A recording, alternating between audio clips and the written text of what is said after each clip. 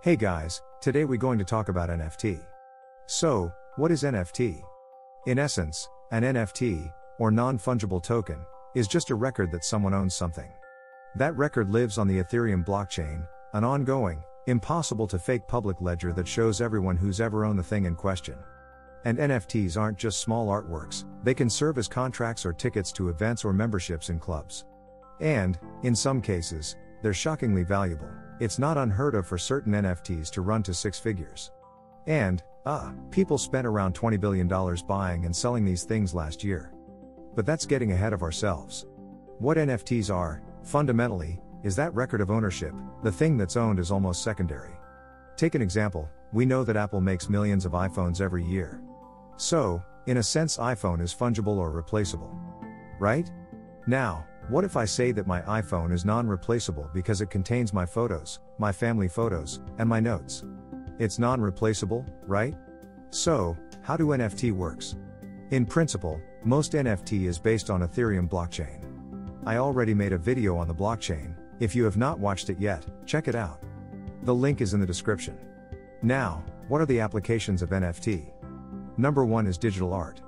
Digital art is a common use case for NFTs. High-profile auctions of NFTs linked to digital art have received considerable public attention. The work entitled Merge by Artist Pack was the most expensive NFT, with an auction price of $91.8 million in every day, the first 5,000 days, by artist Mike Winkelmann, known professionally as Beeple, the second most expensive at $69.3 million in 2021. Number 2 is games. NFTs can represent in-game assets, such as digital plots of land. Some commentators describe these as being controlled by the user instead of the game developer. If they can be traded on third-party marketplaces without permission from the game developer. Number 3 is music. In February 2021, NFTs reportedly generated around $25 million in the music industry, with artists selling artwork and music as NFT tokens. On February 28, 2021, electronic dance musician Blau sold a collection of 33 NFTs for a total of $11.7 million to commemorate the third anniversary of his Ultraviolet album. Now, let's discuss speculations. NFTs representing digital collectibles and artworks are speculative assets. Experts call the NFT buying surge an economic bubble, just like the dot-com bubble. In March 2021, Mike Winkelmann called NFTs an irrational exuberance bubble. By mid-April 2021, demand subsided, causing prices to fall significantly. Financial theorist William J. Bernstein compared the NFT market to the 17th century tulip mania, saying any speculative bubble requires a technological advance for people to get excited about, with part of that enthusiasm coming from the extreme predictions being made about the product.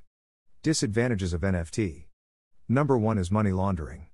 NFTs, with other blockchain securities and with traditional art sales, can potentially be used for money laundering. Auction platforms for NFT sales often face regulatory pressure to comply with anti-money laundering legislation. Number 2 is plagiarism and fraud.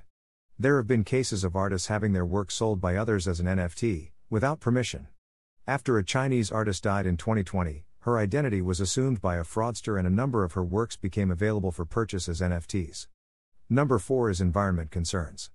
NFT purchases and sales are enabled by the high energy usage, and consequent greenhouse gas emissions, associated with blockchain transactions. Though all forms of Ethereum transactions have an impact on the environment, the direct impact of transactions is also dependent upon the size of the Ethereum transaction. And that's all for now. Thank you for watching this video. If you like this video, give it a thumbs up, share it with your friends and don't forget to subscribe to the channel.